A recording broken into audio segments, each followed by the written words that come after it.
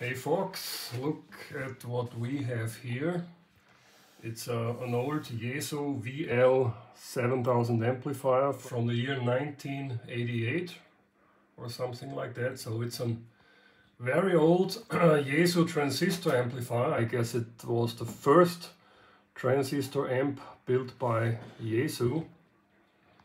And it's fully automatic when it's connected to a radio like the FT-2000. Let's have a look. Tuning, automatisch.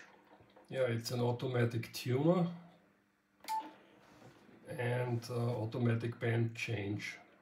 Mike made a good video from the inside of the amplifier, The mechanic inside. from the mechanic, and I will show it to you in a second.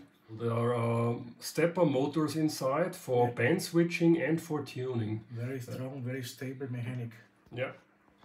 So let's see what else we can do here. Here we have the on-off switch.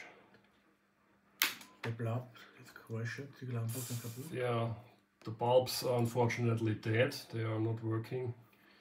Then we have the SSB RTTY switch. RTTY means it reduces the power to a certain limit, so you cannot run this old amplifier in full power.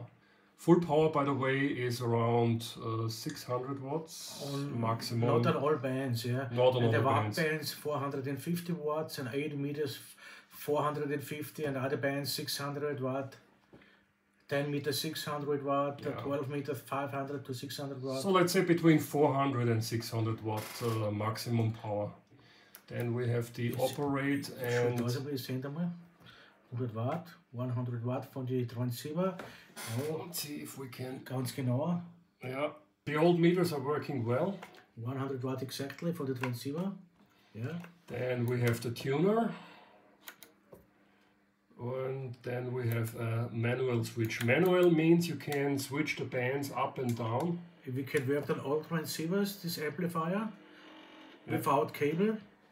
Yeah, that means you just need a PTT switch and an ALC input from the radio or from the amp back to the radio, and it's working. And let me move a little bit closer. Let's switch the band up.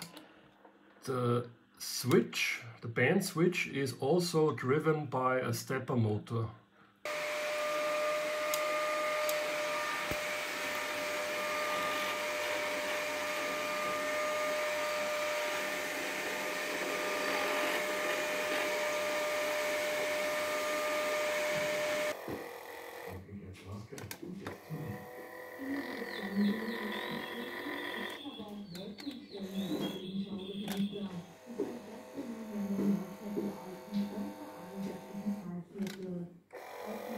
We have an antenna selector, and this is for the tuner, I guess. Ja, die Antennenrelais sind extern, nicht eingebaut, das ist Ah, okay, yeah.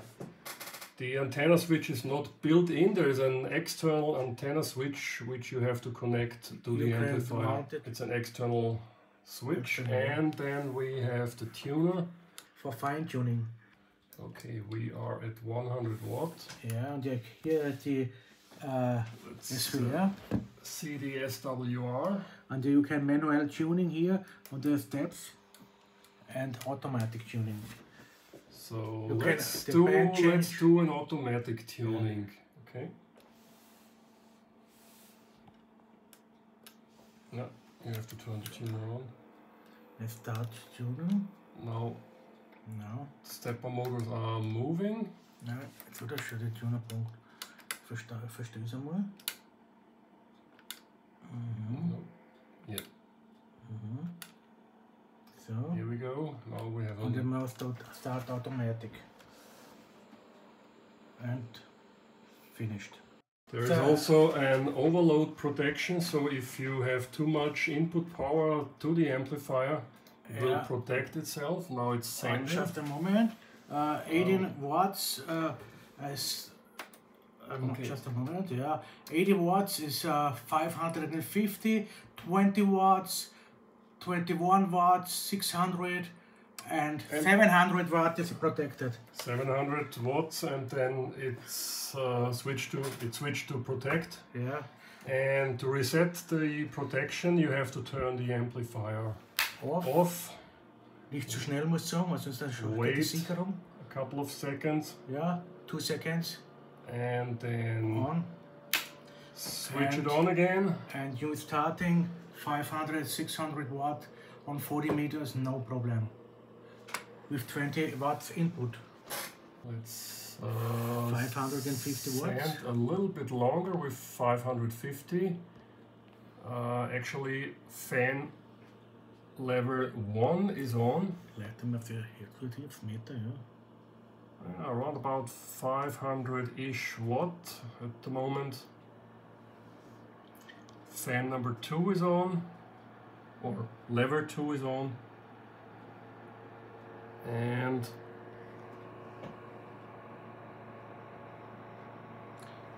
yeah, it's 35 years old. you can hear the fans, but to be honest, It's not so loud. they are not so noisy as expected for such an old amplifier. At 550 watts there is a current of about 22, 23 amps maybe. We are on the 40 meter band with the tuner, and if we turn the tuner off, yeah, we have bad SWR on this antenna because it's raining. Let's turn the tuner off. Nope. Nope. And it's switching to protect. Yeah. And for thermal protection, if you turn the amplifier off, the fans are still on. So Ist die Temperatur well, wieder passt. that's really cool. If you think about this, this amplifier is 35 years old. 40 years, ja. This is really fantastic. Jetzt ist der Film weg.